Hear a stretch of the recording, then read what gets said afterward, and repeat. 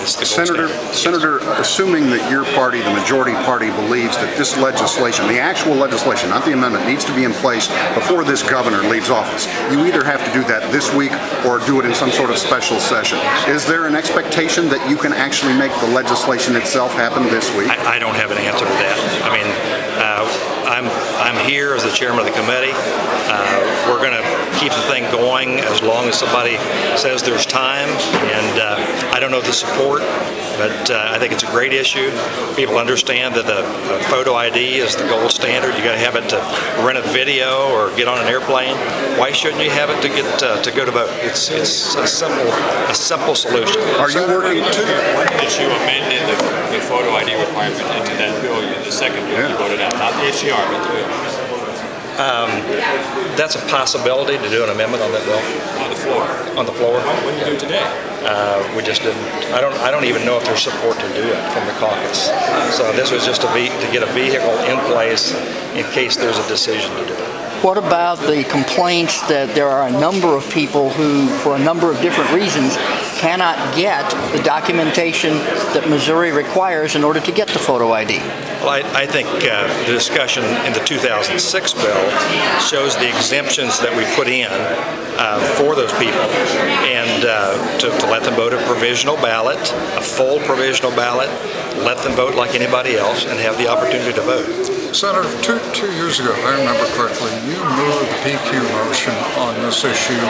Are you prepared to do that again in 2008 in these last few days?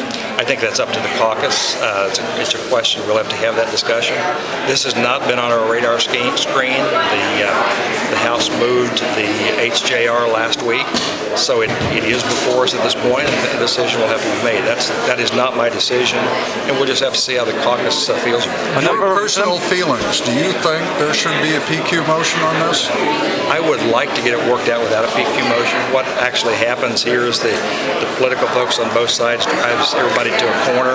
We worked really good with the Senate Democrats 2 years ago in crafting a piece of legislation that they could live with, and they worked with us, put a lot of good ideas into the bill that was passed 2 years ago. Will you offer enabling legislation on the floor this week?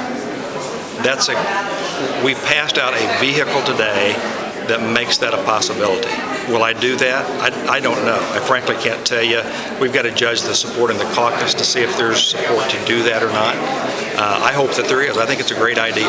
Would you assume any such legislation would be substantially the language which was approved by this legislature 2 years ago? I think that was a very workable piece of legislation, with the exception of requiring the state to pay for the supporting documents to get a non-driver photo ID. They're assuming that they can't move this at all now unless they pay for absolutely everything. If they pay for everything for everybody, does that neutralize your argument? The real key here is that eligible voters and eligible Missourians are allowed to vote, and we don't put burdens and obstacles in the way.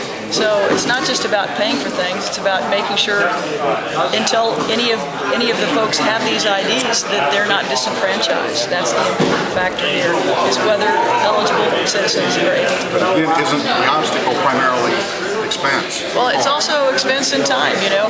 We had a lady who talked about her inability to get an ID out of the state of Mississippi.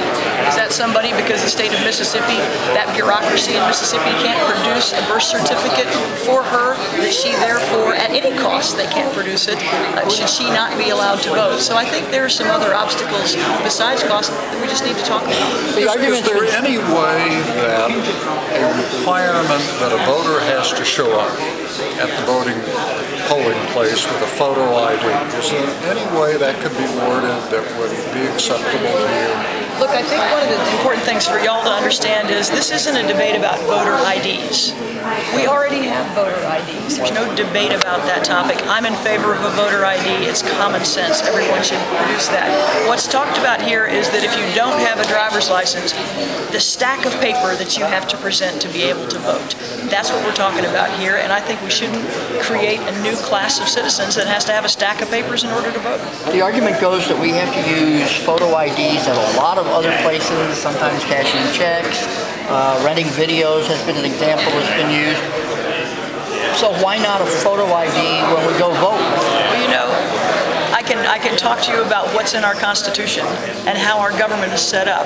And the government is set up that it's there because of the consent of the governed, that we have a voice in our government. It doesn't talk about renting videos, and it doesn't talk about getting on airplanes. It talks about the fundamental right to vote. And that's different, Bob. It's not the same as renting a video, and so we ought to recognize that. Obviously, people need to identify themselves. They already do that. And we haven't seen any instances of fraud. So it is confounding to me to think that if we risk the voting rights of 240,000 Missourians for no instances of fraud. And that's what we need to be focused on here. We have a reasonable requirement. Let's just keep pushing that. I feel like this is sort of partisan gamesmanship. You can't really have an election law change unless you have bipartisan agreement if you think people are going to expect that it's fair. Right now, when you have one side that says they think it's necessary and the other side doesn't, it feels like politics, and I think voters don't like that.